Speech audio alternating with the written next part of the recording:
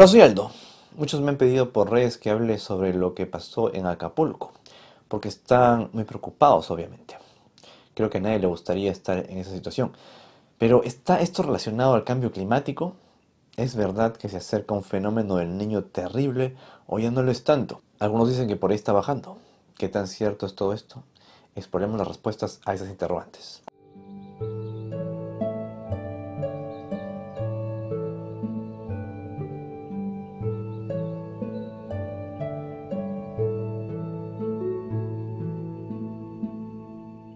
Hace solo unos meses hablamos de cómo el fenómeno del Niño podría afectar el clima en los meses que se venían, y así pasó.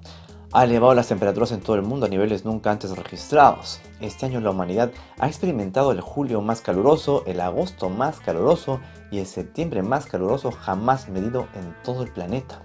Septiembre fue una locura. El reanálisis japonés de 55 años, o JRA55, superó el récord mensual anterior en más de 0,5 grados Celsius y fue alrededor de 1,8 grados Celsius más cálido que los niveles preindustriales. Para los que no lo saben, el reanálisis japonés de 55 años es un conjunto de datos climáticos muy completo que abarca el periodo comprendido entre 1958, cuando comenzaron las observaciones periódicas con radiosondas a nivel mundial, y el presente. Así que nos da una mejor perspectiva de la evolución del cambio global en temperaturas desde hace varias décadas. Con todos estos datos, los científicos climáticos tienen la certeza de que es simultáneamente cierto que primero, este año se registraron temperaturas excepcionales que batieron récords anteriores, y que segundo, cada vez hay más pruebas de una aceleración del calentamiento global. Creo que todos lo hemos notado estos meses, ¿no? Mientras el hemisferio norte se está enfriando a medida que avanza el otoño, al sur del Ecuador solo hace más calor, y en todo el mundo es muy probable que el Niño siga llevando el clima a extremos mayores durante el próximo año. El mes pasado, la Administración Nacional Oceánica y Atmosférica, la NOAA, pronosticó que un El Niño fuerte persistiría en el hemisferio norte hasta marzo del 2024, y un meteorólogo del gobierno de Estados Unidos concluyó que hay una probabilidad de más del 95% de que este patrón climático continúe, lo cual traerá condiciones más extremas en el planeta. Según los reportes de la NOAA, todo parece indicar que el Niño contribuirá a condiciones más secas y cálidas de lo normal en todo el norte continental de Estados Unidos, al tiempo que provocará más nieve y lluvia en el sur y gran parte de la costa este. Y como hemos visto, los que estamos en estos momentos en el hemisferio sur, algunos de los mayores efectos del Niño se están manifestando ahora aquí. América del Sur está saliendo de uno de los inviernos más calurosos jamás experimentados en el continente. De verdad, yo he estado en Perú desde abril y prácticamente no ha habido invierno. Personas que se encuentran en Sudamérica pueden corroborar también situaciones climáticas inusuales. Por ejemplo, las condiciones que alimentaron los incendios forestales en la provincia argentina de Córdoba, que obligaron a evacuaciones en octubre, han ocurrido por estos desvaríos climáticos. Como dijimos en el video anterior que hicimos hace unos meses sobre este tema, históricamente los años del Niño tienden a establecer nuevos récords de calor, energizar las lluvias en partes de América del Sur, alimentar sequías en África y perturbar la economía global. También dijimos que todo esto tendrá repercusiones de gran alcance para la salud, la seguridad alimentaria, la gestión del agua y el medio ambiente, por lo que necesitamos estar preparados. La gran pregunta es, ¿estamos preparados? ¿Estamos realmente preparados para lo que se viene? ¿Quién puede luchar contra los embates del clima? ¿Cómo predecir algo como lo que ocurrió en Acapulco? ¿Y estuvo este evento relacionado con el fenómeno del Niño? Vamos por partes. ¿Cómo es que se formó este huracán y por qué ocurrió tan inesperadamente? El 23 de octubre pasado, el Centro Nacional de Huracanes de Estados Unidos anunció la formación de la tormenta tropical Otis. Esto fue un día después del impacto del huracán Norma en Los Cabos, que se encuentra a 800 kilómetros de Acapulco, y lo que se pronosticó ese momento fue un movimiento lento hacia la costa y una intensidad relativamente baja. Todo parecía estar en orden, o bueno, normal, porque 36 horas después de su formación, Otis todavía era tormenta tropical. Y aquí hay una pequeña explicación que hacer, porque mucho se habla de tormenta tropical, pero no se habla bien de qué significa que algo sea llamado así y cuándo deja de serlo. Una tormenta tropical es un tipo de ciclón tropical. En meteorología, el término ciclón tropical se usa para referirse a un sistema de tormentas que se caracteriza por tener una circulación cerrada alrededor de un centro de baja presión, lo cual hace que se produzcan fuertes vientos y abundantes lluvias. A medida que un ciclón tropical se organiza, pasa por dos categorías iniciales: La depresión tropical, con vientos de 0 a 62 km por hora, que son lluvias que pueden llegar a causar graves daños e incluso inundaciones. Y la tormenta tropical, con vientos de 63 a 118 km por hora, que son lluvias abundantes que pueden provocar inundaciones devastadoras. También pueden tener vientos fuertes que pueden generar tornados. Ahora, cuando la intensidad de un ciclón tropical supera la clasificación de tormenta tropical, se convierte en un huracán. Y hay una clasificación con 5 categorías de intensidad para esto. 105, por supuesto, la más intensa. Estamos hablando aquí de velocidades de los vientos entre 251 a 400 km por hora. ¿A cuántos kilómetros por hora vas con tu auto? Para que tengas una idea. Esta velocidad puede provocar destrucción completa de los tejados en algunos edificios y construcciones, arrancar árboles y hasta casas de sus cimientos. El huracán Otis que golpeó Acapulco fue de categoría 5, la máxima en la escala. Pero ¿cómo así llegó a ser de tormenta tropical a categoría 5 y tan rápido?, te preguntarás. Pues volvamos a la evolución de este huracán. Estábamos en que 36 horas después de su formación, Otis seguía siendo una tormenta tropical. En este punto, varios modelos indicaban una trayectoria hacia tierra adentro, pero ninguno pronosticó que llegase a ser un huracán, como lo haría al final. Pero horas más tarde se verían las imágenes de satélite la formación de un ojo bien definido, lo cual era un indicativo de que ya podía ser un huracán maduro. Un avión cazahuracanes cruzó Otis a mediodía del 23 de octubre y midió que la intensidad del huracán ya era categoría 3. Ninguno de los modelos vieron venir esta intensificación tan acelerada. ¿Es esto inusual?, te preguntarás.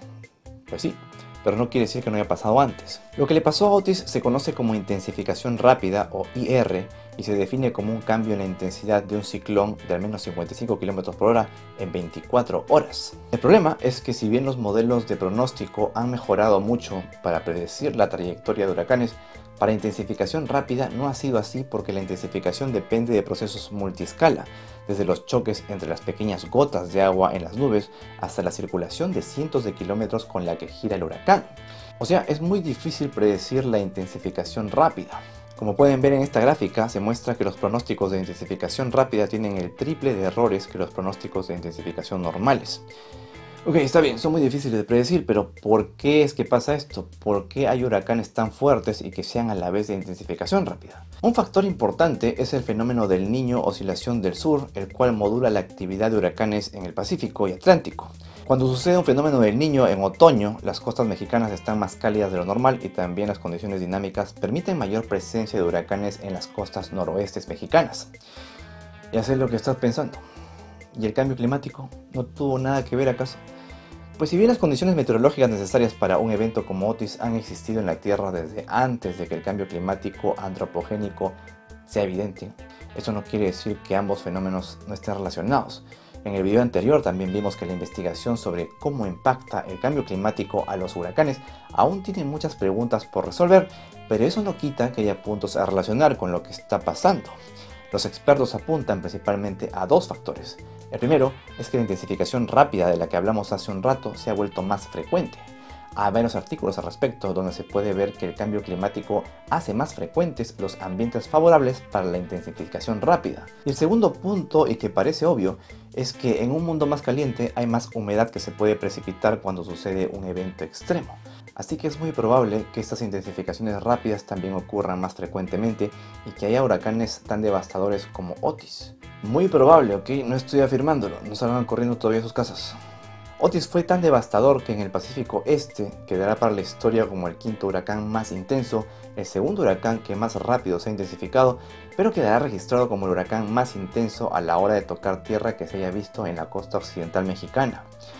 Ahora, si bien los huracanes siguen siendo fenómenos meteorológicos que pueden ser difíciles de predecir, hay maneras de hacer que sean menos devastadores en cuanto a pérdidas humanas. Algunos expertos apuntan a que si son observados de manera idónea, se podría salvar muchas vidas. Tal vez si el vuelo de reconocimiento hubiese sido unas horas antes, se habría visto la intensificación rápida antes y por ende se hubiera avisado a los residentes a tiempo para que evacúen. Lo que ha ocurrido es una advertencia más de lo que tiene que ser un llamado a la acción por parte de las autoridades de los países para que reaccionen y vean lo que puede ocurrir con este tipo de fenómenos cuando no se está preparado adecuadamente.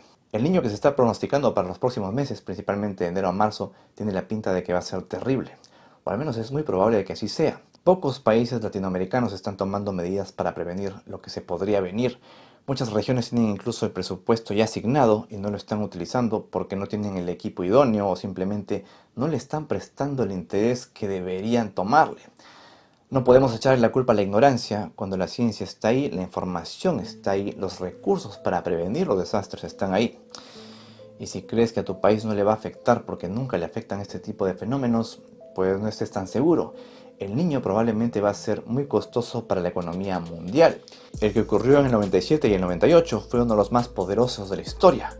Provocó pérdidas de ingresos por un valor de 5.7 billones de dólares en países de todo el mundo. Esto es según un estudio publicado en mayo en la revista Science. Esta cifra es mucho más alta que las estimaciones anteriores de hasta 96 mil millones de dólares. También se le atribuyó la muerte de 23.000 personas a medida que las tormentas e inundaciones se intensificaban a su paso. Por lo que está ocurriendo en el ambiente geopolítico, muchos países ya están en recesión, por lo que si teniendo los recursos y los planes de prevención aún no se están ejecutando, eso sí que va a ser imperdonable. Advertidos están los gobernantes. Si no están haciendo nada por ayudar a prevenir lo que se viene, ya saben por quién no votar en las próximas elecciones, ¿sí? Siempre voten por los que confían en la ciencia o al menos la tienen en sus planes. Y bueno, hasta aquí este video. No me quiero ir sin alentarles a que si tienen la posibilidad de ayudar a los damnificados de Acapulco, les voy a dejar algunos enlaces en la descripción en donde pueden realizarlo. Nadie está libre de que le pasen este tipo de desastres. Ahora sí me voy. Comenta aquí abajo en los comentarios si en tu país o en tu región están haciendo algo para prevenir lo que se viene y si no, ¿qué crees que podrías hacer tú para presionarlos y que se muevan? Aún hay tiempo. ¿Qué cambios has notado en la temperatura de tu región? ¿Hace más calor? ¿Hace más frío? ¿No puedes sentir nada? Eres como el corazón de ella.